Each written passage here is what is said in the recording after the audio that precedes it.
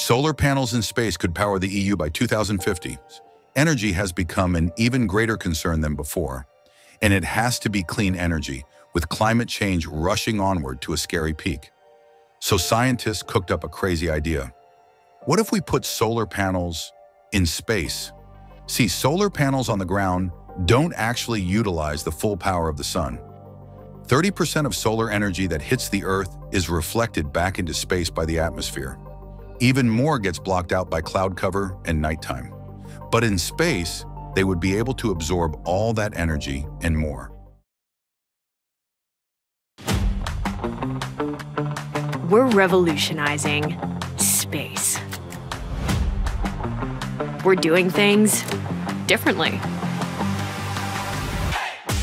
Investing in our ideas and innovations to prove and deploy new capabilities faster than ever. Advancing space exploration with new business models and proven technology. Powering a lunar economy and deep space travel. We're shaping the future to make history again.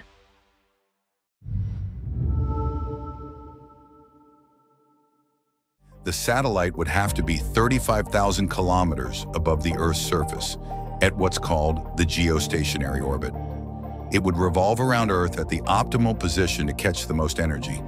Current satellite designs involve solar reflectors over 3 kilometers wide and weighing over 80,000 metric tons. This satellite would be capable of generating enough power to fuel a major US city. But how would that power even get to Earth? Simple: microwaves. The satellite would send the energy as microwaves to the Earth, to be received by a giant antenna. The antenna would be 3 to 10 kilometers in diameter. It would absorb all that microwave energy and transform it into electricity before feeding it into the grid. How much would this project cost? Oh, just a few tens of billions of US dollars. It would take about 40 launches just to assemble the satellite, let alone the operating costs. But there's already people trying. The EU is looking into the technology in order to fulfill its goal of fully clean energy by 2050. In fact, solar panels in space could continuously supply up to 80% of Europe's renewable energy by then. Across the globe, American startup Etherflux is looking to democratize energy distribution through its development.